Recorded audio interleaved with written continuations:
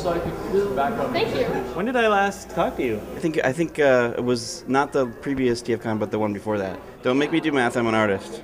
I only did a small freelance on Foster's. I think I did a old lady in a rocking chair. It was like about the only thing I did.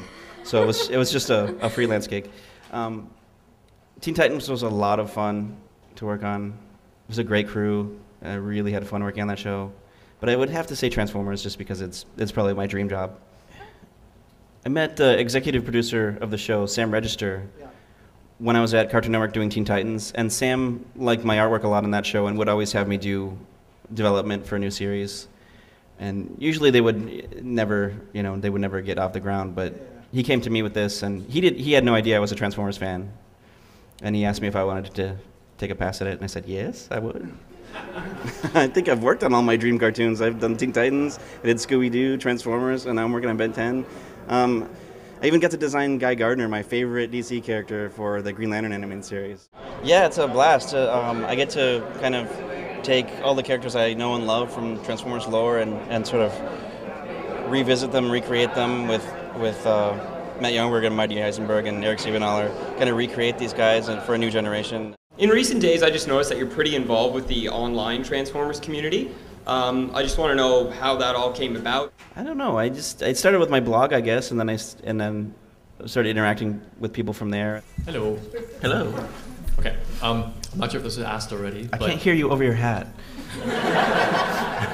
I apologize. And I thought I would pitch you a new show called Transformers Evan Made It. And it's about me and my new best friend, Derrick.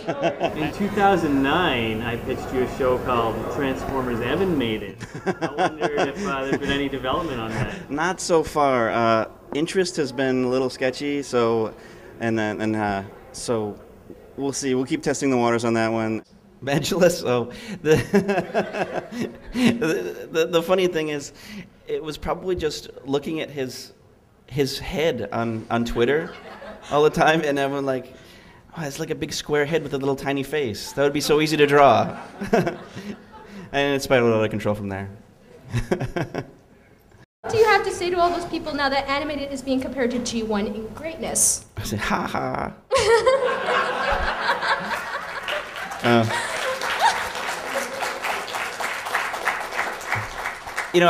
For me, I'm like I said, I'm a big Transformers fan. And I'm kind of making this show as much for me as for you or for kids. So I'm trying to do a show that I want to see.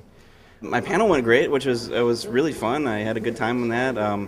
The signings were good. Of course, the dealer room is fun, lots of fun. I just like buying toys.